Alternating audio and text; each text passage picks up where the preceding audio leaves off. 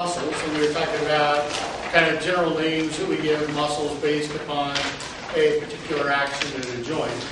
So the prime mover and the synergist do what? If we're talking about the elbow joint. Prime mover moves the muscle, the synergist helps move the muscle. Okay. So they create the action at the joint. So at the elbow it would be flexion. All right. And then the antagonist would be the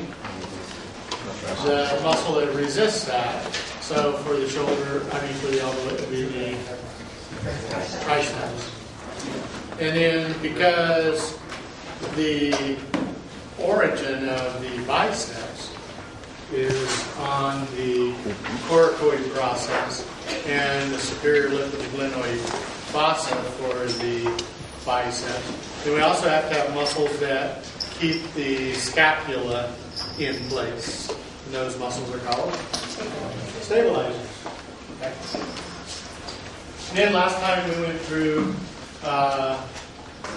lever systems. So remember, we have three types of lever systems that all the joints in the body can be cut into, and they're all based upon where the joint is, the fulcrum, relative to where the muscle is, the effort, and what is actually being moved, which would be the resistance. And so we have EFER for a first class lever, where we have fulcrum in the middle and effort and resistance on opposite sides. And in a second class lever, we have FER, where the fulcrum is here, the resistance is between the effort. And then in a third class lever, this one was free, yeah. And this one's FER. So in a third class lever, then we have the fulcrum of the joint here, and what exchanges is the relative position of the effort and the resistance. So the resistance and then effort. And so classic example, the elbow, classic example of the atlanto-occipital joint, and classic example of the plantar flexion. I need more coffee. And then classic example of extension and hyperextension of the neck. Okay, so then yesterday we were talking about motor units in lab. We looked at motor units. So the critical point of a motor unit is what? Understanding a motor unit. Why is it important for you guys to know a motor unit and how that affects activity of a muscle? Pardon? How do it contract fully? Right. So at the motor unit level, if a signal is sent by the brain, then all muscle cells within the motor unit, all myofibrils within the motor unit, all sarcomeres within the motor unit, all fully contract. So at the motor unit level, there is no such thing as a partial contraction. So the way muscles partially contract is that you don't recruit all motor units. So if you have a partial contraction, not all the motor units are contracting. As you move from a partial contraction to a full contraction, then all the motor units are recruited, right? So the motor unit is how we explain how muscles can do partial contractions. Then we talked about the types of contractions that occur.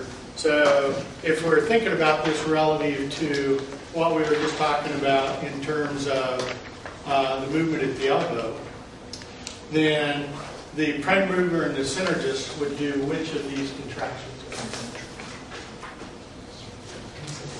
A concentric isotonic contraction. The antagonist would be doing what kind of contraction? An eccentric isotonic contraction. And then the stabilizers would be doing what kind of contraction? Isometric. So the three types of contraction help us explain kind of what's going on when we're creating action. If we have to stabilize a bone in place, then the muscles keep the bone from actually being moved, but they aren't shortening to move the bone. So if a muscle has an increase in muscle tone, but it's not shortening, then it's a isometric contraction. Where the biceps and brachialis are physically shortening to to flex the elbow. So they're doing concentric contractions.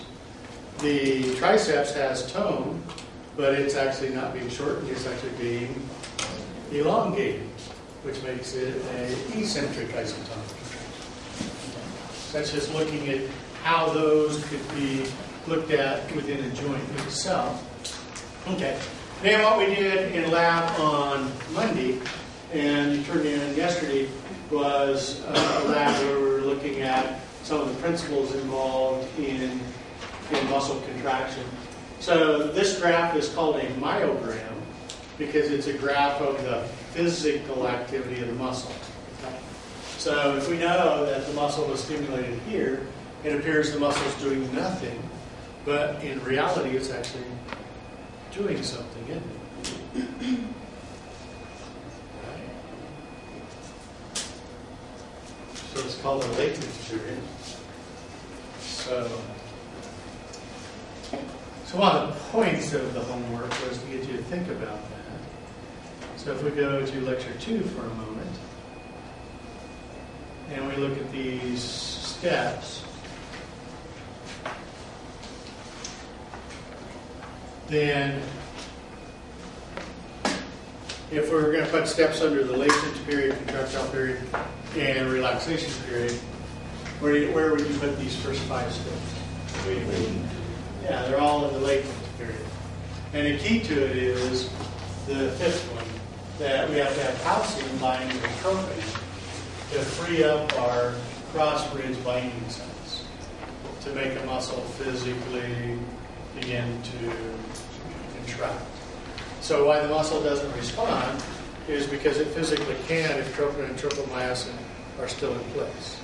And we have to have the calcium bind, cause a change in bond angles. It causes a molecule to change its shape, and it frees up the cross-binding sites between actin and myosin.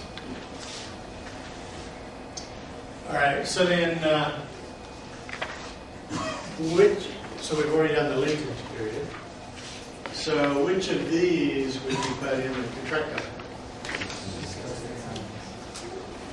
So 6 through 8 for sure, because what we actually have is we have the cross bridges connecting, we're using ATP, we're using the kinetic energy freed from ATP to create a power stroke and pulling the actin toward the center.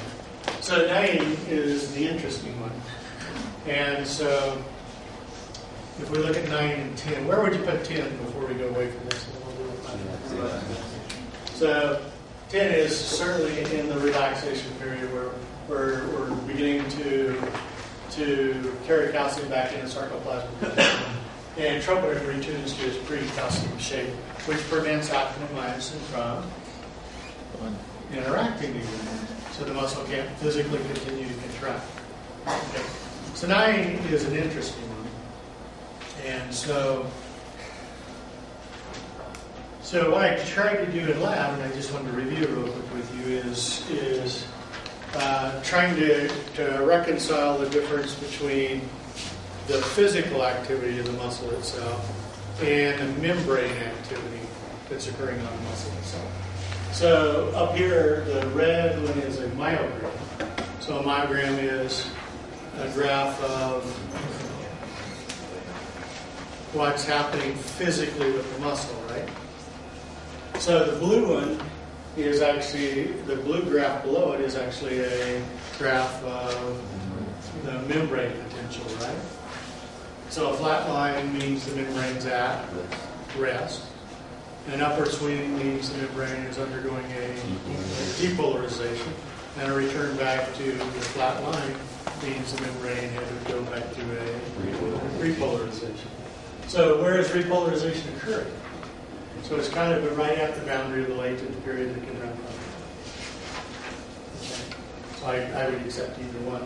What I wouldn't accept is the relaxation period, because you have to close the calcium channels, pick up enough calcium to make trophin and tropomyosin return their original shape before a muscle can physically begin to relax. Right?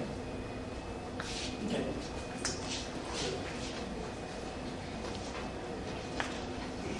So, what's the difference between unfused tetanus and fused tetanus in terms of stimuli?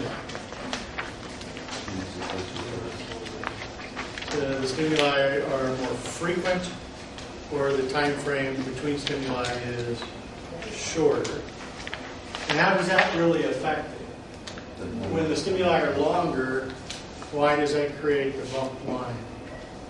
Because it gives the muscle time to pick up the calcium, which allows it to relax somewhat. Very good. Yeah, so what we've done is the membrane is repolarized. We've collected our calcium, troponin and tropomyosin returned to its original shape, and the muscle began to relax. And then when we stimulate it again, then we recruit more motor units, and the second contraction is a harder contraction. So you do the stair step, and so you keep doing the stair step. So why did the stair step disappear in fused tetanus, where we get this straight line going to a maximum contraction at the top?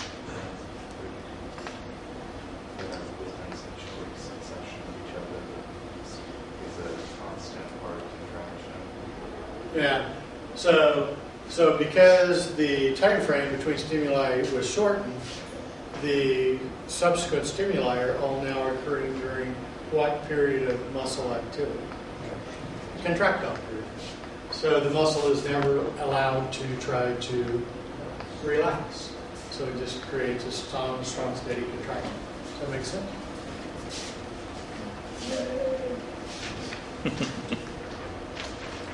All right. So now let's talk about how a muscle can actually create the force to move the appendage. Okay. And so we can kind of think about it from the lab on Monday, where I actually connected someone to the physiograph, and we began to get the muscle to contract and eventually lift the arm. So when we were playing around with the strength of stimulant, I got the muscle so you can see it actually physically contract here. You can see the shortening occurring in the forearm, but the arm didn't move, right? Right. So what happens is, as all of the sarcomeres shorten and all of the myofibrils shorten within the muscle, that shortening creates a force. And that force is referred to as internal tension. So it's the force created by the shortening of the sarcomeres. Okay. So what we did yesterday is we talked about how the epimysium is continuous with the tendons, the perimysium is continuous with the tendons, and the endomysium is continuous with the tendons. So in essence, we have a muscle that's somewhat constructed like a hammock, in which the muscle cells are entwined in the hammock. Right? So what you have to do is you have to create enough internal force that you transfer that force to that connective tissue. And the force that's transferred to the connective tissue is called external force. Okay? And so for you to accomplish picking something up, you have to recruit enough motor units in your muscle to create enough internal force to actually transfer enough external force to overcome the resistance. Okay? And so when we were first figuring out how much stimuli we needed to recruit a few motor units so we could actually see the muscle bulge a little bit, we hadn't recruited enough motor units to actually create enough external force to overcome the resistance, which would be elevating the arm, right? So then what we did is we then went to unfused tetany toward fused tetany using multiple stimuli, and then eventually we could pick the arm up because we recruited more motor units, which increase internal tension. As we increase internal tension, we will increase external tension. And as soon as external tension is greater than resistance, then the arm will move. Yeah. That's what your brain does every day. Every move you make, the brain has to calculate how many motor units are going to be required to accomplish that particular task. And it's all based upon a history of activity based upon what the resistance is going to be. Okay? Does that make sense? Somebody have a question? Does the tissue surrounding the muscle fold when it contracts, or does it squish?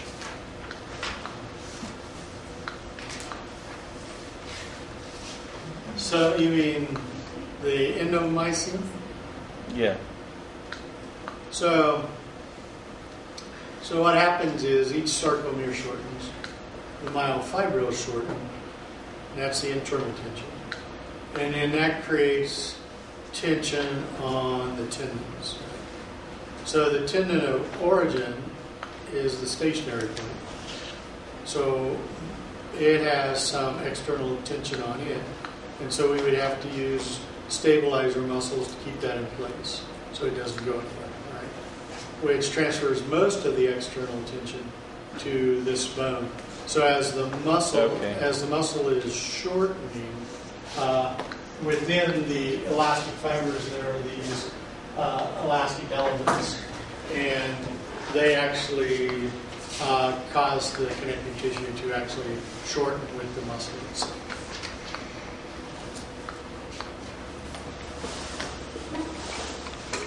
So that's what we were looking at yesterday when we were looking at the slide. We were looking at the idea that we have this connective tissue, the epimysium, becomes continuous with the tendon.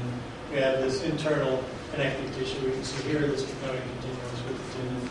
So as a cell shorten, that creates an increased tension in this compartment or environment. So we call that internal tension. And because all of the connective tissue is all interconnected, then we transfer that shortening of the muscle to the connective tissue, and that's what we call external tension.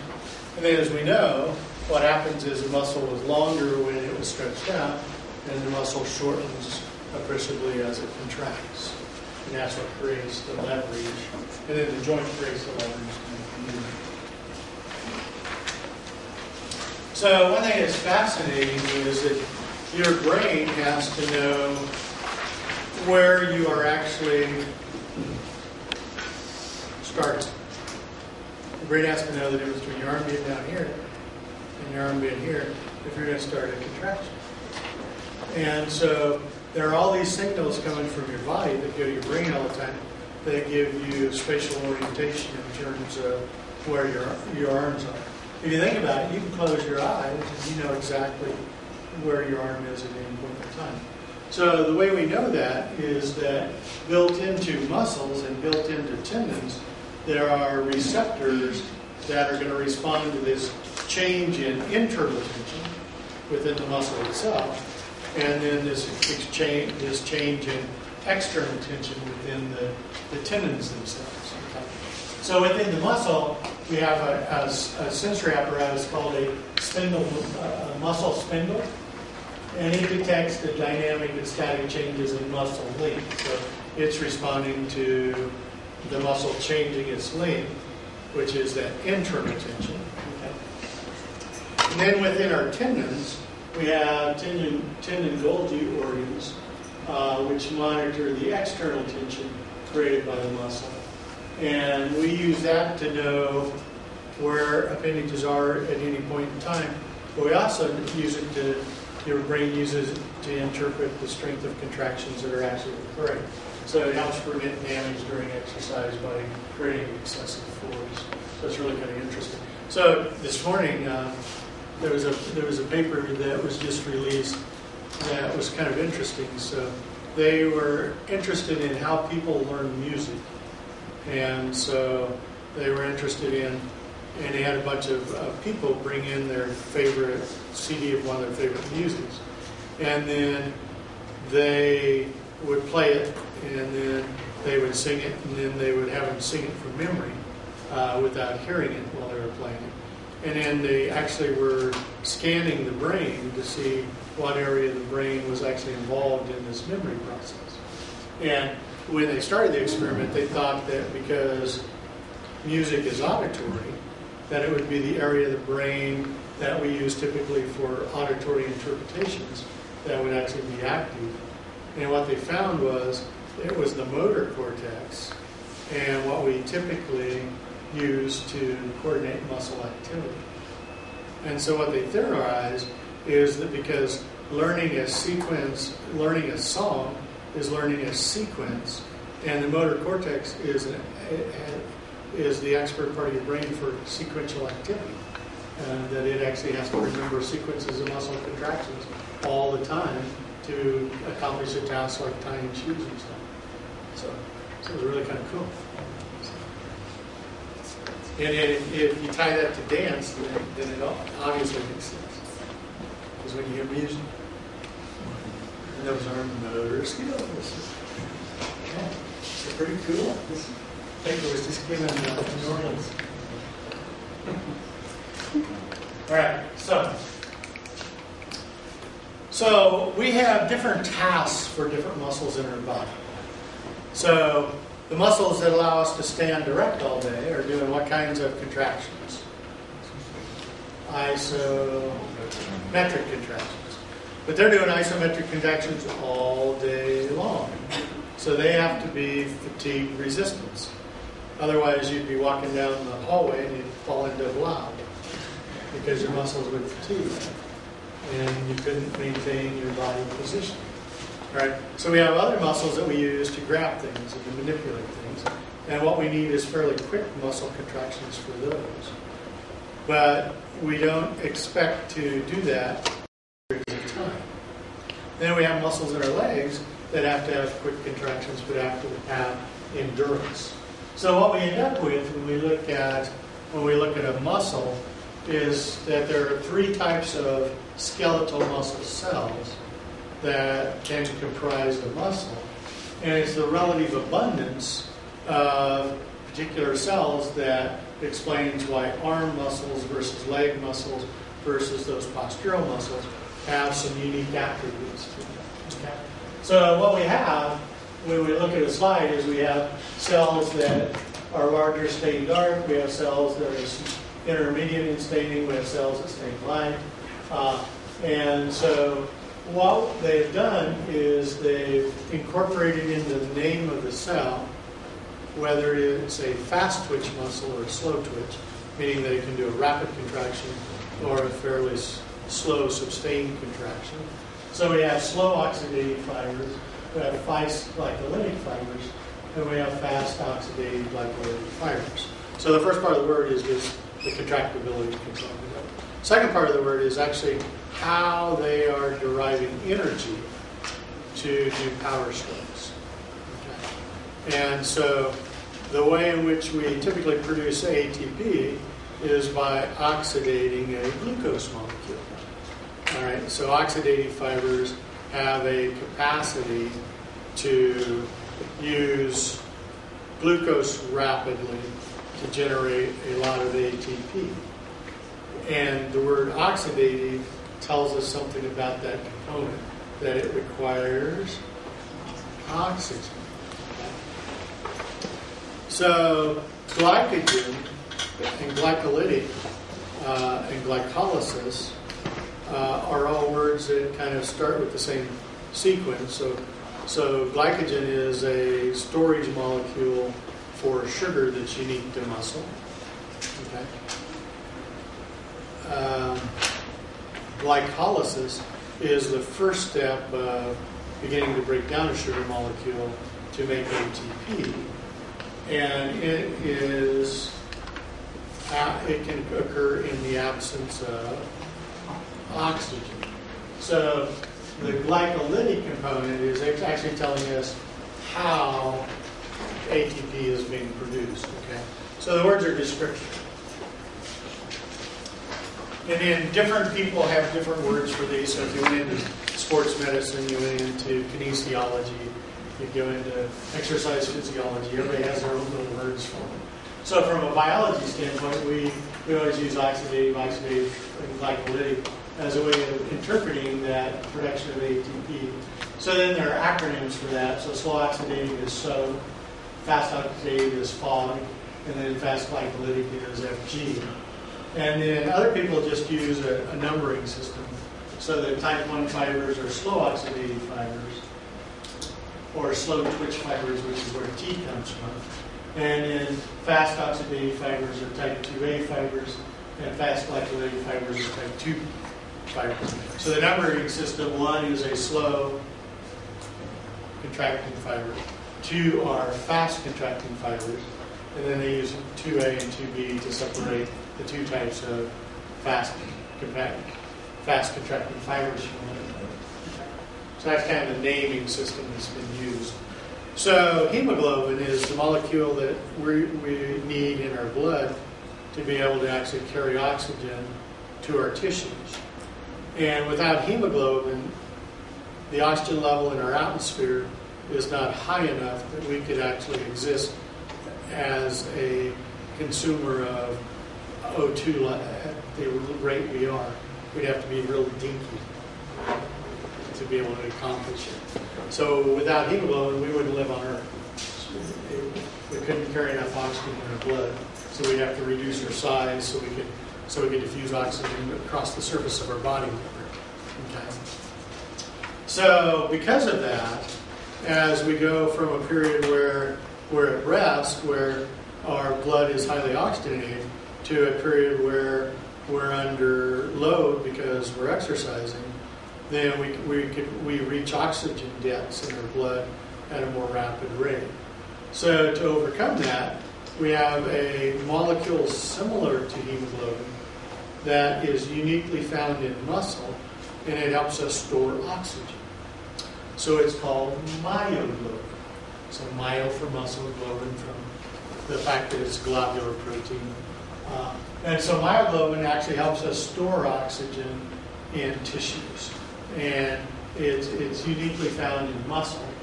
And so what we see is that oxidative fibers, because they require higher amounts of oxygen, have lots of myoglobin, so high myoglobin levels. And fast glycolytic fibers, because they typically don't depend upon high amounts of oxygen, don't have high amounts of myoglobin. So one of the differences that separates type 1 and type 2A fibers from type 2B fibers is the presence of myoglobin and the extent of myoglobin within the tissue itself. Right? So the thing that always fascinates me when I think about it is that we think intuitively, oh man, we need oxygen to live. But there's only one organelle in your body that uses oxygen. And that is mitochondria. So we have a respiratory system, if you want to reduce it to the simplest statement, we have a respiratory system that's designed to feed our mitochondria oxygen. Right? So if you have if you use oxygen fast, you have a high amount of myoglobin to store oxygen, then you can have a lot of mitochondria to use the oxygen. So the connection we see is the higher levels of myoglobin, the more mitochondria that we see in the cells. So again, type 1 cells have many mitochondria, type 2 cells have many mitochondria, and type 2A cells have many mitochondria. Type 2B cells lack a high amount of mitochondria. They have a lower amount of mitochondria because they don't have as much capacity to store oxygen and use oxygen. And mitochondria is the only place that oxygen is used. Right? So how do we get the oxygen that we put into our blood in our lungs to our muscles? And that's what our circulatory system helps us with. So we have a heart that pumps the blood and pumps it to our muscles, and we exchange in little tiny blood vessels that are networks of blood vessels that we call capillaries. So that's where exchange actually occurs. So if you have a lot of mitochondria to use oxygen, you have the capacity to use oxygen and store it, then you would also have to have a lot of capillaries to allow that exchange to actually occur. So hand in hand with many mitochondria, high myoglobin, or many capillaries. So many capillaries. And in fast glycolytic fibers, we have few capillaries because they don't consume oxygen at the same rate. They make ATP in a different way. All right. So what's amazing is myoglobin actually changes the color of the cell. And when you have more capillaries, you have more blood in the tissue, and that changes the color of the cell, of the tissue as well. So typically, muscles high in slow oxidative fibers are going to be very red in color. So in a couple of weeks, we'll all be eating turkey. And when we think about turkey, we think of, what do you want, light meat or dark meat? And now you know something about dark meat. Turkey's thighs and legs are going to have a lot of these oxidative fibers. Because they'd rather run. If you ever hunt turkeys, they don't really like it. They'd rather run on the ground. Right? So same way over here, high myoglobin, many mitochondria, many capillaries. And these are red meat. So these two create what we would call the dark powders. And then fast glycolytic with few capillaries are very pale pink, or what we would say is white. White. Yeah. So, and then what's cool when you begin to understand this is that if you look at different animals, like if you actually looked at a chicken versus a duck, and because ducks fly all the time, their breast meat is not light like a chicken or a turkey, because they're more dependent on flight for what they do. So it's kind of interesting. So years ago, when I was working as a wildlife biologist, I'd run some crews that had college students in the summertime that would collect data with. And so at the end of every summer, I'd always have a wildlife feed when they were getting ready to go to school. And all summer long, I'd collect different things that we could have at the feed. So one year I was trying to move a beaver that had been clogging a culvert, flooding this road all the time. So I was trying to live trap this beaver to move it. It took me about 4.5 weeks playing a game with this beaver to actually catch him in the trap. And when I finally caught him in the trap, his head got caught in the trap and he drowned.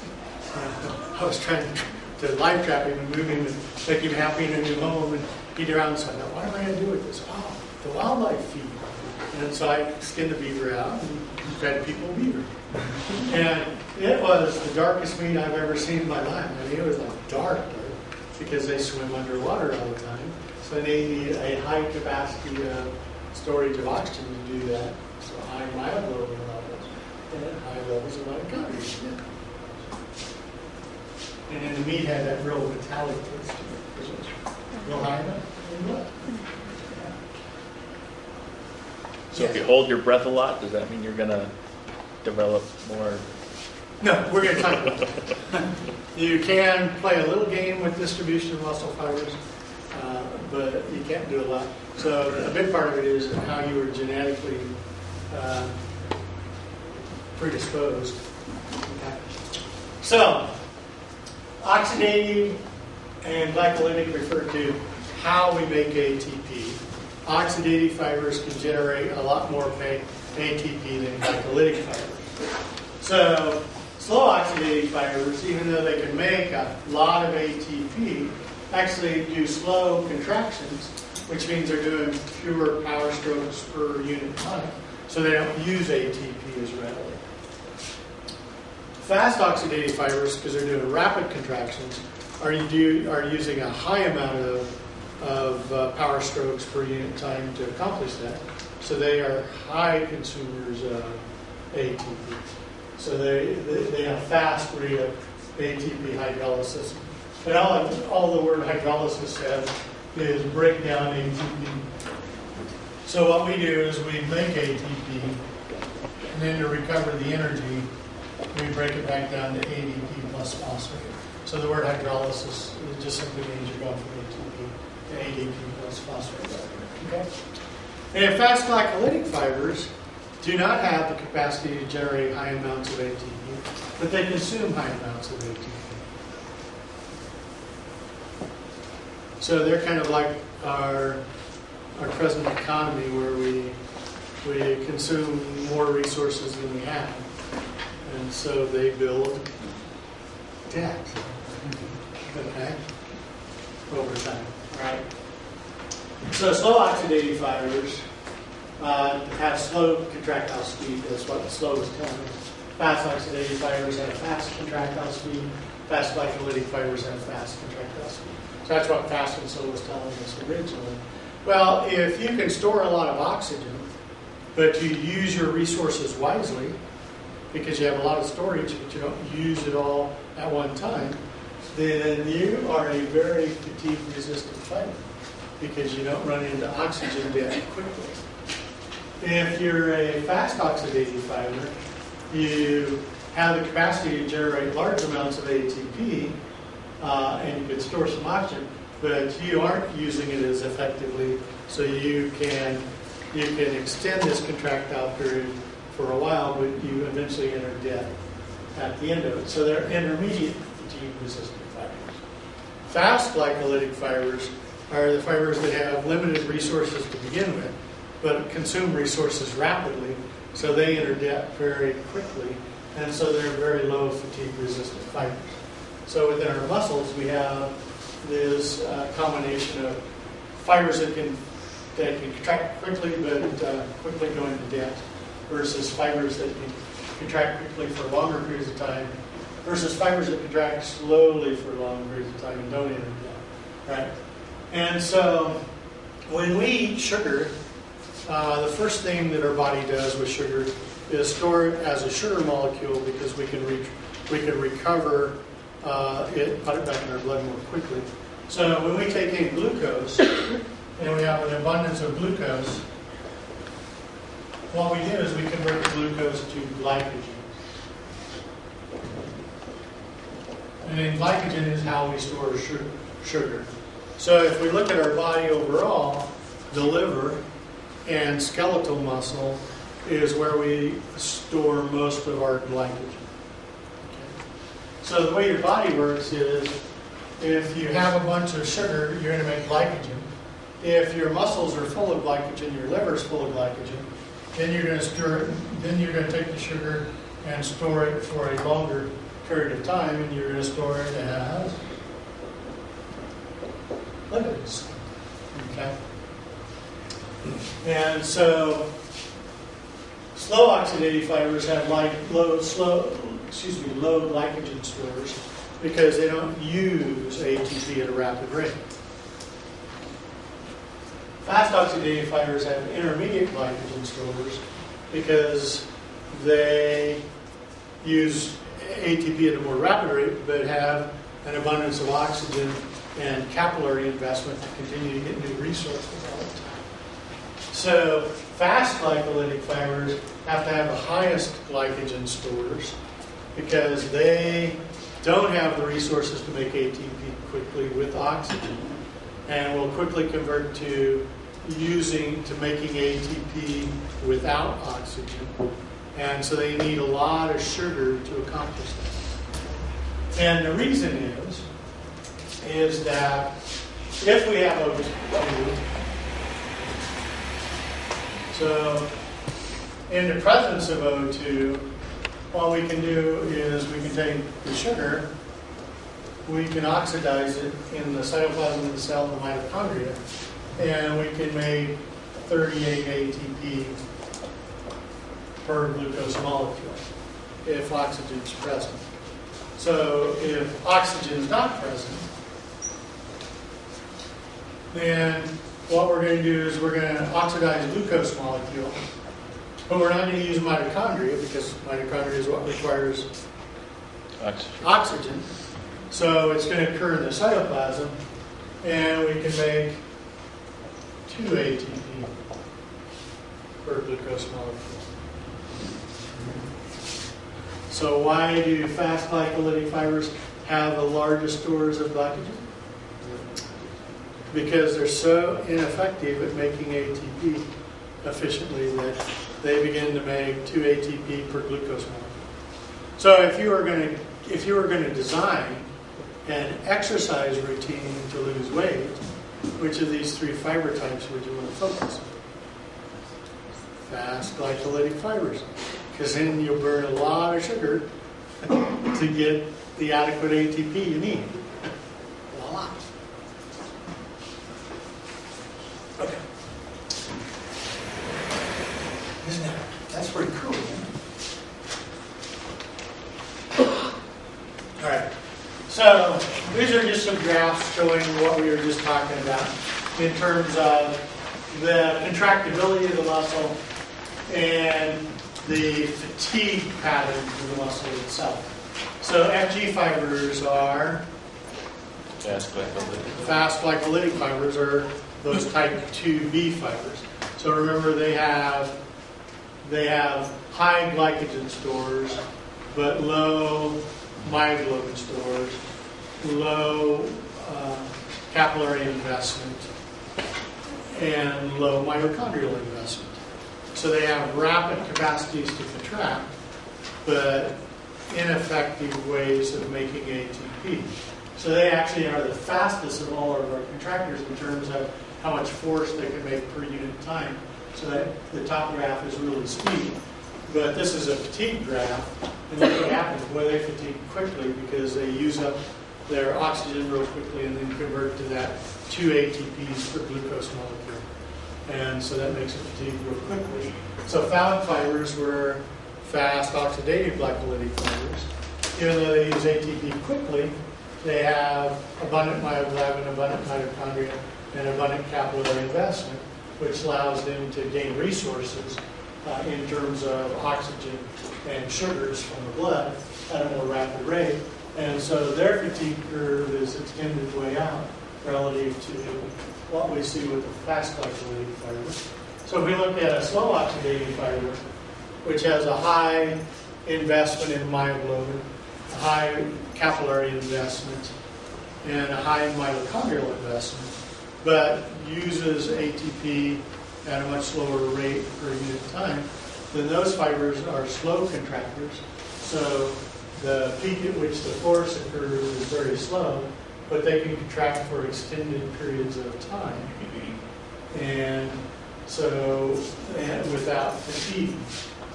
So which of these fiber types would you want in postural muscle?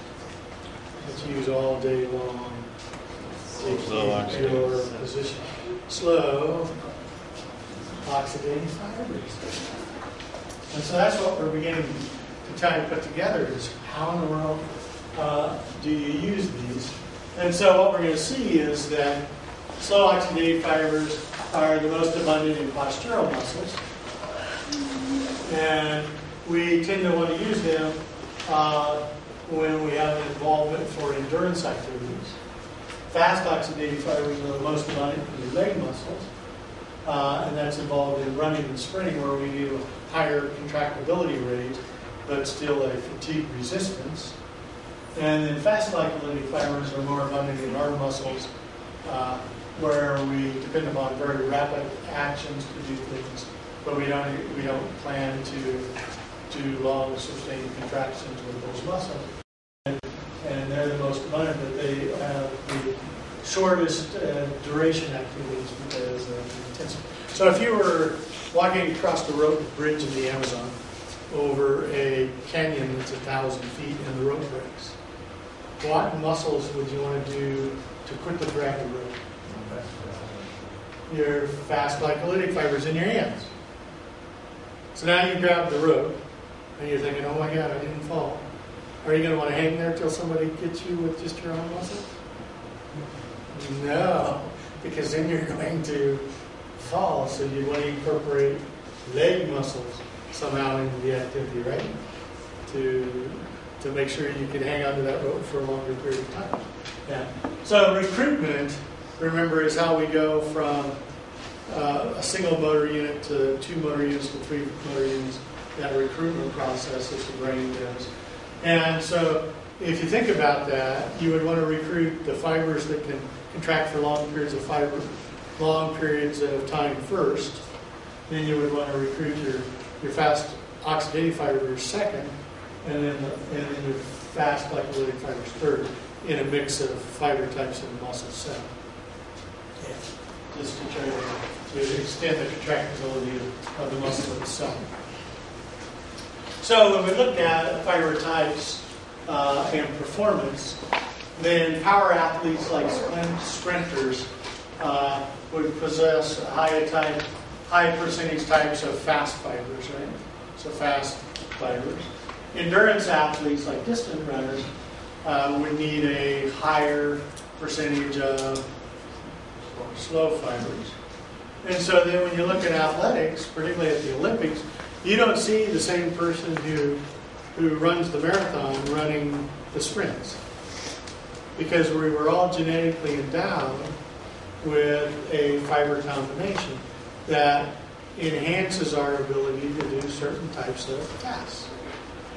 And that's why some people are excellent sprinters, and other people are more endurance athletes. So it's pretty amazing. And then others like weightlifters and non-athletes have about a 50-50 ratio. And so, you know, you can look back through history and look at a lot of things that have happened and begin to think about, you know, why there is this variation. So here's one, because Turkey Day's coming up. So what we do in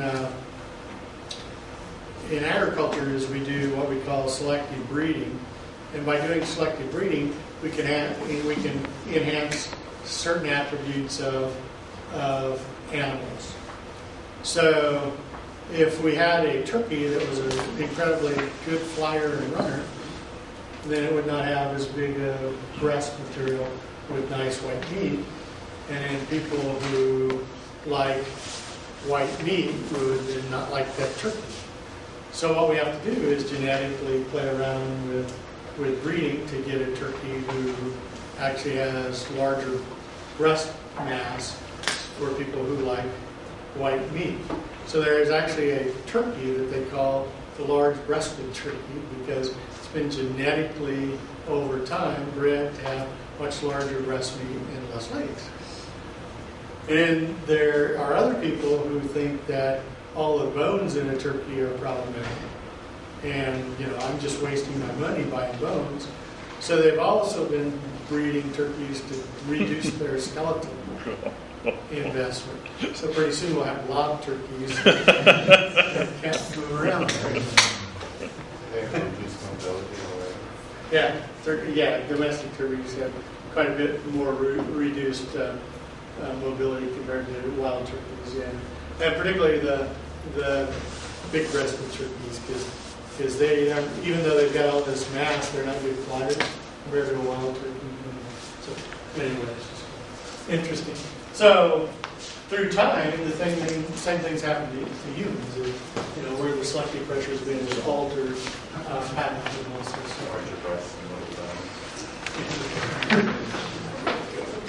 So, endurance and resistance training cannot change fast fibers to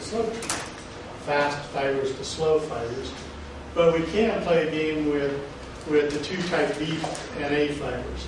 So we can make a shift from type 2B to type 2A. So type 2B were what kind of fibers? Fast. Are they fast oxidative or fast glycolytic? They were fast glycolytic fibers. So we can convert some of our fast glycolytic fibers to fast oxidative fibers. And by doing that, we would improve endurance. Yeah. So that's what people who train all the time specifically do, is they can convert some fibers to another type to enhance their endurance. So like bicycle riders, except they also apparently use a lot of drugs to help with the conversion process. I used to use Lance Armstrong as an example.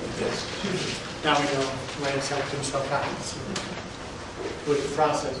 So in other words, we really can't change our type 1 fibers or slow oxidative fibers. But what we can do through training is to convert more of our fast glycolytic fibers to fast oxidative fibers. And improve endurance and exercise. So the other dilemma we have is that the aging process, if you remember the laws of thermodynamics, the aging process said that all systems go from a high state of organization to a more loose state of organization, and we call that process entropy. Right? So when I look at the aging process, what I see is an increase in entropy. So we invest a bunch of energy trying to prevent ourselves from moving toward entropy. And as we age, we get less good at doing that. So our body just doesn't do things as well as entropy increases. Well, that's true of muscle mass. So when you're young, you can build muscle mass, and you can maintain muscle mass much more easily. And then at the end of that youth period, where you have the capacity to increase muscle mass and maintain it, then you're going to begin to decline in muscle mass. And then what becomes important was, what was your muscle mass at the point where it began to decline? And so what actually happens is the rate of loss of muscle mass increases at 50. So it appears to be kind of a magic date. So you want to reach a muscle mass level and maintain it before 50, because that's where you're going to start declining from. And so if you don't have a lot of muscle mass at 50, you're going to lose muscle mass. And that's why we see some elderly people who actually have trouble even walking very far and stuff, because they do not have a lot of muscle mass.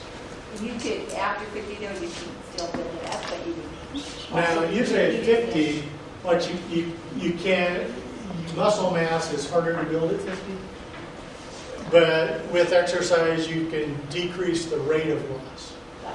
So you can't really stop the loss, but you can decrease the rate of loss. And that's why exercise becomes more critical as you age at maintaining body mass with bones that we talked about and with muscles. Yeah. And then what you see in elderly people is they get cold all the time. Like my mother-in-law comes over and she wants the furnace at 90. I would have to run around in my swimsuit in the middle of the winter. But she doesn't have any muscle mass. And it's muscle mass that creates your body heat that you use to maintain body temperature. So as elderly people lose muscle mass, they have more trouble regulating body temperature. They get colder and colder and colder.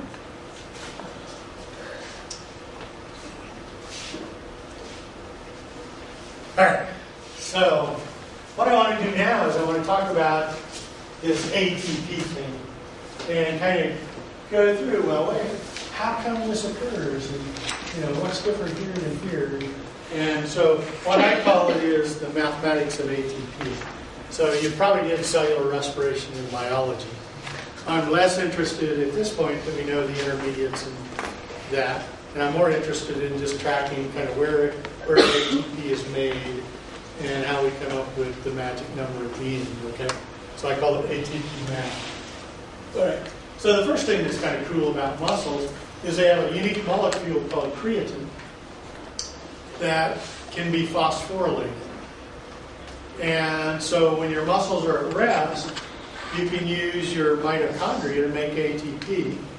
ATP is not a great way to store energy, which is why we store energy as glycogen and fat. And so what we want to do when the muscle is relaxed is generate ATP using sugar. Then we want to take the phosphate off the ATP and attach it to creatine, create this creatine phosphate. Because then we can store the energy in that molecule better. And that frees up some ADP so we can make some more ATP to phosphorylate some more creatine.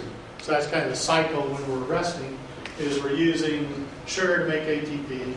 We're converting the ATP, one of the phosphates off the ATP, putting it on creatine to create this creatine phosphate molecule. And then we can store energy with it. So basically, when you first initiate a contraction, independent of what type of muscle fiber we were just talking about, we're not actually going to use ATP to accomplish the power stroke. Well, excuse me, we are going to use ATP to accomplish the power stroke. But what we're not going to do is generate new ATP through sugar in a normal pathway, because we can quickly make new ATP off of creatine phosphate. So that when the muscle begins to contract, it's going to use ATP for power strokes, but you're going to make your new ATP from creatine phosphate. And so that is how we accomplish very quick contractions, and we don't actually have to generate ATP the harder way by breaking down a sugar molecule. So what's unique to muscle is this ability to store creatine phosphate. So you can go to a health food store and you can buy bottles of creatine, and then people consume it as a supplement, and that maximizes their capacity to store energy in muscles. The only problem with it is creatine is highly water soluble, so you can pee it out like crazy. So if you're not very low in creatine to begin with, then you're essentially just peeing all your money down the toilet because it's very, very soluble. In fact, when we do the kidney, what we're going to do is talk about how clinically we use a creatine clearance test to determine kidney function because it is so readily moved into your blood. Okay? But you do want to have adequate creatine levels to accomplish this storage. Okay? So once we've done some initial contraction, then what we're going to do is we're going to have to make ATP from something else because we've created all of our creatine phosphate back to creatine. So then what we're going to do is begin to break that muscle glycogen down, which is the way we store large chains of glucose. And we're going to break it back down to glucose. And what we're going to do is we're going to take the glucose molecule, which is a 6-carbon molecule, and we're going to convert it into a pruvic acid molecule, which is a 3-carbon molecule. So tying this process back together with photosynthesis that you probably have in biology is plants store energy for the rest of the biological world through photosynthesis by making the sugar molecule. So what the plant does is take light energy and store it in the bonds between carbon and the sugar. So if we begin to break the bonds between carbons down, we can release the potential energy that the plant stored in the sugar molecule and convert it to kinetic energy that we can use to accomplish something. And that's exactly what this process does. It takes the sugar molecule, converts it into 2 3-carbon compounds, breaks a carbon-carbon bond. That's exactly how you drove to school today, is your car is designed to break carbon-carbon bonds to recover stored energy in the carbon-carbon bond. It's in the gasoline to drive your car. So we're doing the same process. We're just doing it a little different. Your car needs oxygen. You need oxygen. Just a little different process. All right? So in the end product, we're going to get 2 ATP. All right? So if you have abundant oxygen, then the pruvic acid is going to be used in cellular respiration. And that requires a mitochondria. And you can make 36 ATP out of your mitochondria. So if you don't have oxygen, so you're glycolytic, and you don't have abundant mitochondria, then what you're going to do is take your pruvic acid, and because you've got to free up some molecules to continue the process, you're going to convert your pruvic acid to lactic acid and put it into your blood. And then that allows you to still make 2 ATP per glucose molecule. So there's kind of 2 strategies that the fibers that we just talked about use. So fast glycolytic fibers are experts at this. They're great if they have a little oxygen because they do have a few mitochondria. So in the first part of contractibility, they can make 38 ATP. But as soon as they enter oxygen death, then they're back to only doing this process. And if pruvic acid builds up in the cell, the process will shut down, so they convert it to lactic acid in the blood. So for years, we thought lactic acid buildup in muscle is why muscles got sore after exercise, and we know that's not true at all anymore. The lactic acid is quickly transferred to the blood, and it can be quickly used by cardiac muscle and brain cells to generate ATP.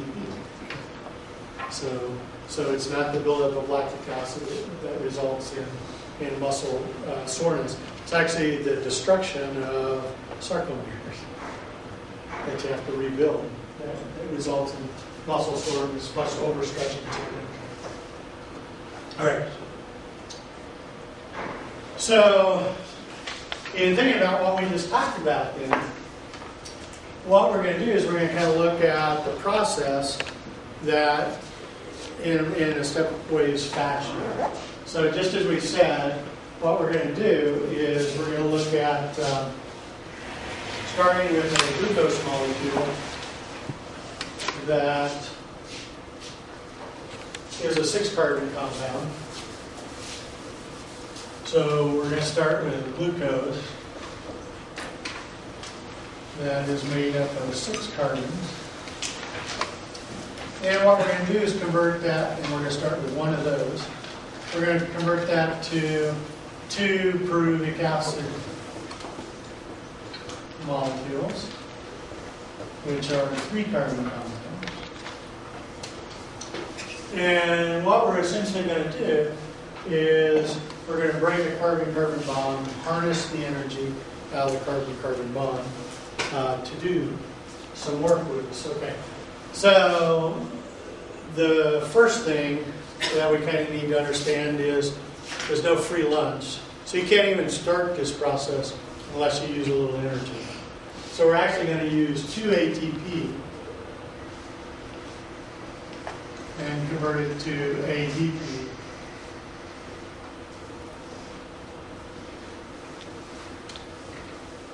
And what we're going to do is we're going to transfer the phosphate to the sugar molecule, which makes it unstable, and we can actually break it down. So if I was going to do all that stuff in detail, we'd go throughout the part. We're going to do that later in class. So right now, I just want you to kind of understand the process. So the other thing we need to review is that the bonds between carbon and carbon are what kind of bonds? Are they ionic or are they covalent? They're covalent. And covalent bonds are sharing of electrons. So in essence, when we break a bond, we have electrons to deal with. Okay? And so what we're going to see is that we can actually harness these electrons and the energy of the electrons to also help us make ATP. All right. So what we're going to do is we're going to start with 2 ATP. So we're going to use a little energy to get the system started. And then what we're going to do is we're actually going to make 4 ATP out of phosphate.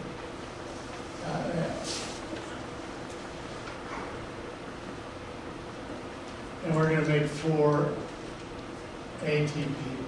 So then our net gain to our cell is 4 ATP that we generate minus 2 ATP that we actually use. So the net gain to the cell at this point is 2 ATP. So that's what you see at the top is this 2 ATP. Yes? Where's that bit off 4? Sorry. ATP.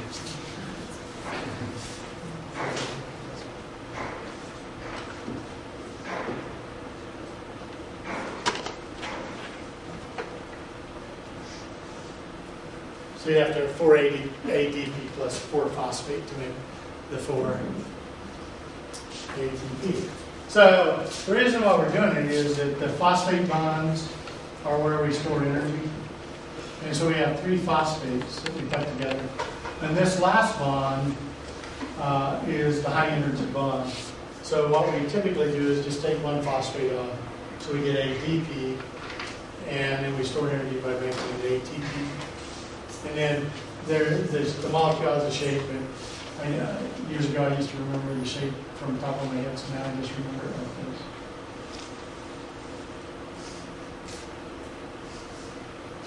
Okay.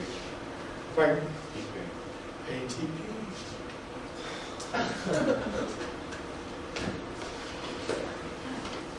It's 32.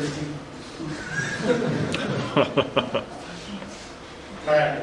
So remember what we said is we have these electrons, and when we look at a carbohydrate like sugar, then what we have is we have sugar with hydrogens bonded. Now, if you look at the periodic table, carbon is under 14 there, hydrogen is over under 1. So carbon is a giant molecule. It has a lot more protons than hydrogen. So essentially, when you put hydrogen and carbon together, carbon steals the electrons. Okay? So what we do is we denote the fact that these electrons that are going to come out of this bond breakage are actually from hydrogen themselves. And so what we need is we need a molecule that can carry the electrons that we call NAD. Then what we're going to do is say, well, what we're actually going to form then is a molecule called NADH. And then the H is telling us the electrons are hydrogen. Okay? And so what we need is we need two NADs, and we're going to make two NADHs. And then these NADHs are going to go somewhere else to make energy out within the mitochondria. Okay? All right. So pyruvic acid, as it enters the mitochondria, is converted to a 2-carbon compound. So the 2-carbon compound is called acetyl-CoA. And it's a 2-carbon compound. And there's 2 of them. So essentially what we're going to do is we're going to break another carbon bond. This time we're going to end up with a free carbon. And so the carbon is going to be given off as a waste product as carbon dioxide. And since we're going to form 1 carbon dioxide per acetyl-CoA, we're actually going to give off 2 carbon dioxides at this point. So what do we do with the carbon dioxide? Get rid of it. We put it in our blood, we take it to our lungs, and we put it out in the atmosphere. And then plants love us. They want to come hug us because the carbon dioxide is what they need to make more sugar. Keep this whole process going. And then while they make more sugar, they make oxygen. So I always wondered about a society that builds giant concrete parking lots where plants used to be. Because parking lots do not do photosynthesis and make oxygen and reduce carbon dioxide in the atmosphere.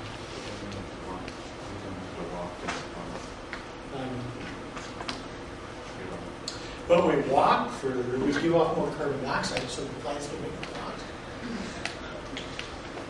Okay, anyway. So we don't actually have a high enough energy bond to make any ATP directly out of this process. But because we broke bonds, we have electrons. And so since we have electrons, then we can actually generate some more of this NAD stuff. So we're going to use 2 NADs, and we're going to convert those 2 NADs to 2 NADHs. And then the NADHs are going to go over here where we can generate more energy out of them. Okay? So within the mitochondria, the acetyl-CoA enters this cyclic biochemical event called the Krebs cycle. So Hans Krebs was the biochemist that figured it out. It's a cycle because we start with a molecule that we add the acetyl-CoA to. We break down the acetyl-CoA and we recover the exact same molecule that we started the reaction with. And we can use it again and again and again and again. So that's why it's called a cycle. It's a beautiful example of recycling in a way that is energy efficient. And so what we're going to do is we're going to attach the acetyl-CoA to this molecule, and then eventually what we're going to do is break the acetyl-CoA completely down. So what we're going to end up with is the release of 4 carbon dioxides, 2 per acetyl-CoA molecule. So remember we started with 6 carbons here, we have 2 carbon dioxide here, we have 4 carbon dioxide here. So now we've just accounted for all of our carbon. And we've completely now broke down our sugar molecule. When we do that, we end up with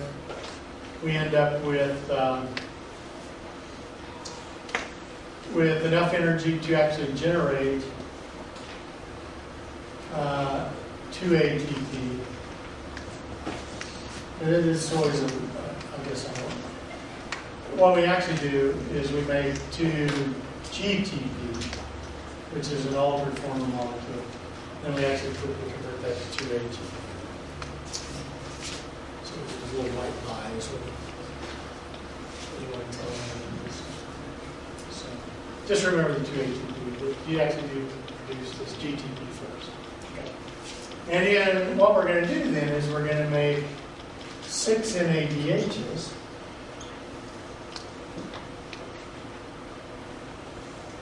And we're going to use somewhere else to make energy. And we're actually going to collect 2 electrons at a lower energy level. And so the end product of it then is going to be also 2, 6 NADHs and 2 FADH.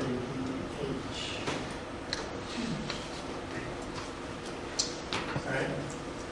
So at the end product now, we've got our carbon dioxide, and the molecule is now completely broken down. So we went from glucose to pyruvic acid, acetyl-CoA, 6 carbon, 3 carbon, 2 carbon, no carbons. They're all in the carbon dioxide molecules. So our end product out of this was our 6O2. At this point, we've actually generated only 4 ATP. So the biggest way we make ATP is actually using those electrons. Okay? So let's just do a quick review of some things we just talked about before we go on. So glycolysis, which occurs in the cell cytoplasm, is the way in which we're going to take sugar, the glucose molecule, and convert it to these 3 carbon compounds that we call pyruvic acid. And as I indicated, we use ATP because we're going to put the phosphate on the sugar molecule, which is going to help us break it down. So what we are actually going to end up with is 2 molecules of pyruvic acid. We're going to end up with the production of 2 net ATP, and we're going to actually produce 2 of those NADHs that are on the board there. Okay? So then as the pyruvic acid passes into the mitochondria, it's actually going to be converted from pyruvic acid to acetyl-CoA. When we do that, we're going to spin off a carbon dioxide because we have gone from a 3-carbon compound to a 2-carbon compound. And then the waste product is carbon dioxide. And then we're actually not going to generate any ATP because we didn't have a high enough energy bond to do that with. So what we're actually going to do is make 2 NADHs that we can use later to make energy. So in the Krebs cycle, what we're going to do is we're going to actually attach the acetylcholine molecule.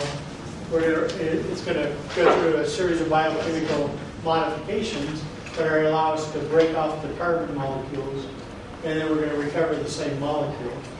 And in doing so, we're going to generate 4 carbon dioxide. So now our 6 carbon dioxides are accounted for. All of our carbons and our sugar now are being converted to carbon dioxide. We're actually going to make 6 NADHs that we can make energy out of. We're going to do 2 FADHs, and then we're going to make 2 GTP that's quickly converted to ATP. All right, so the next step is taking those electrons and harnessing energy out of electrons. And electrons possess energy, and as they possess energy, they can get further and further away from the nucleus of the atom. Okay. So what happens is we can actually transfer electrons from one atom to another atom. So if we reduce the number of electrons in one atom, we oxidize it. And if we add electrons to another atom, we reduce it. So if we give off electrons, that's an oxidation, the removal of electrons. If we add electrons to a molecule, it's a reduction. So the electron transport system is an oxidation reduction reaction where we use electrons, transfer electrons between molecules, and actually harness energy out of the process.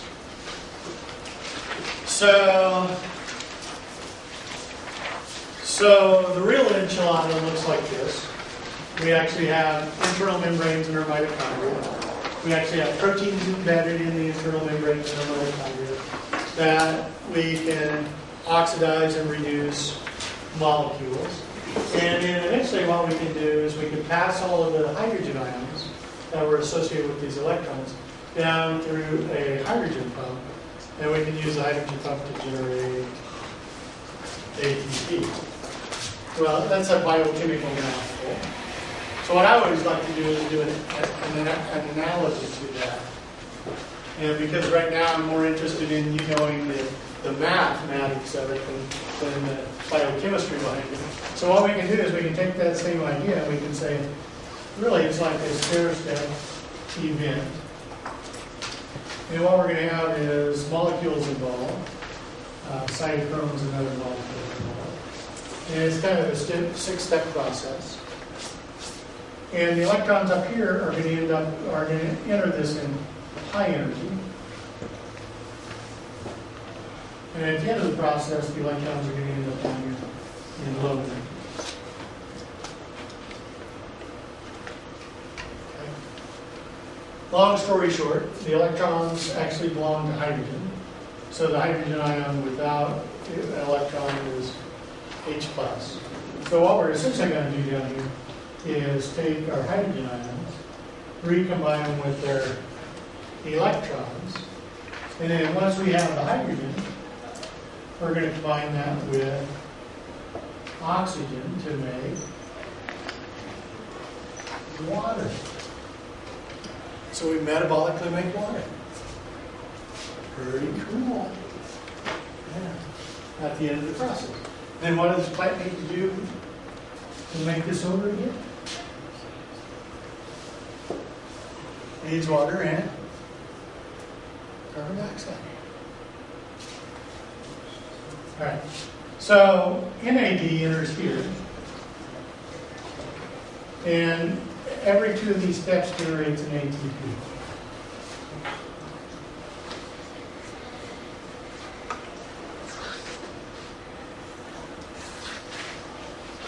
So, take-home messages for each NADH you can generate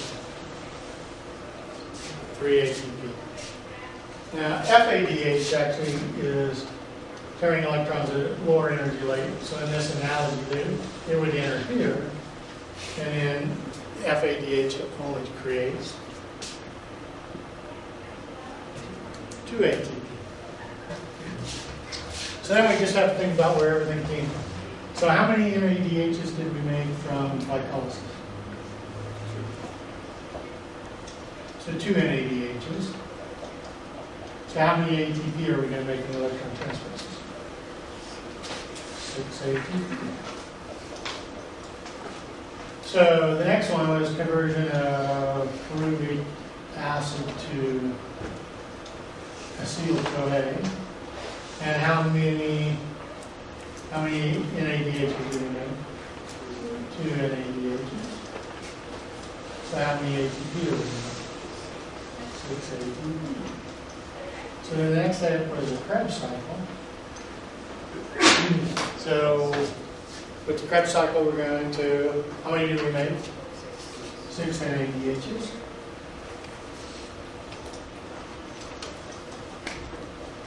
How many ATP are we going to make? 18 ATP. So from our NADH, we're going to make 12 plus 18.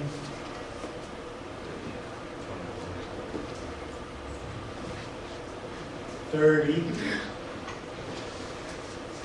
ATP. So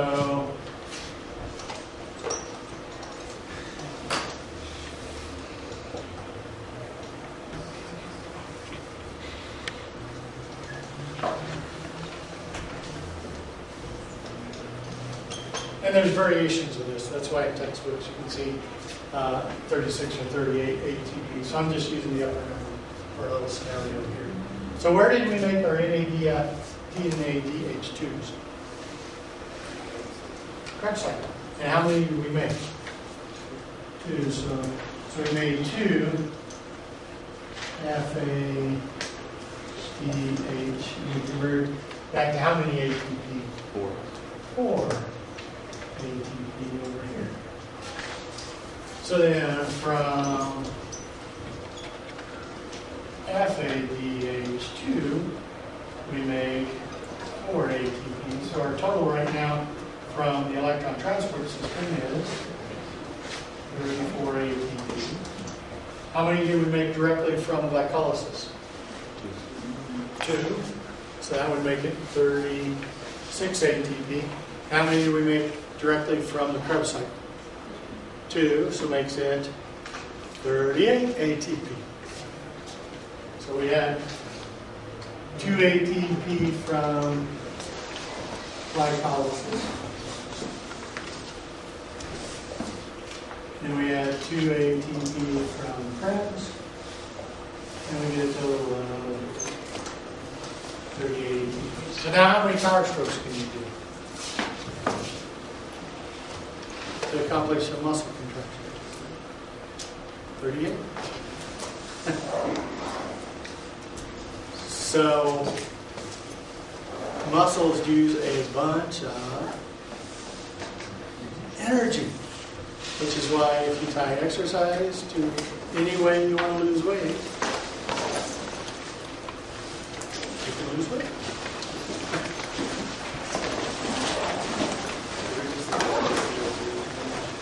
So the way to think about it is we stuff pie in our mouth, so we have sugar to drive muscle.